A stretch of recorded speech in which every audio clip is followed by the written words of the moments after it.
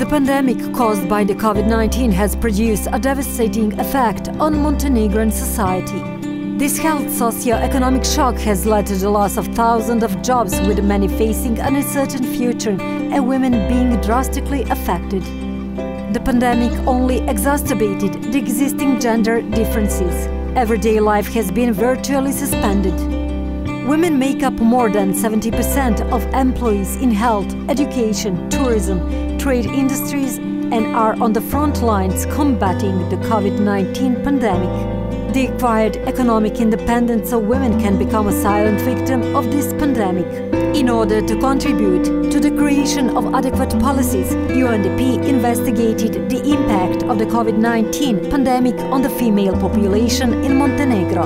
36% of women report reduced or non-existent access to health services during the pandemic. Almost half of respondents experienced a decrease in personal income. The cost of living since the beginning of the pandemic has become quite a burden for about 40% of women in Montenegro. One-fifth of respondents who took out loans sought financial help from friends or family members. The research has shown that women working in the private sector are much more affected by the crisis than their public sector counterparts.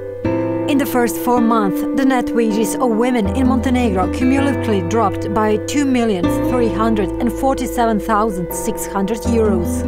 The number of unemployed women between March and June 2020 increased by 3,560, representing 56% of the total number of the newly unemployed persons. The research indicated that in the largest number of the cases, the entire everyday care of the family, children and the elderly was transferred from the institutions to women. During the pandemic, women's work in the domain of unpaid work and domestic care exceeded that done by men by 92%. In the period from April to June 2020 alone, women earned €122.3 million in monetary equivalent of unpaid work and domestic care, while men earned €63.5 million.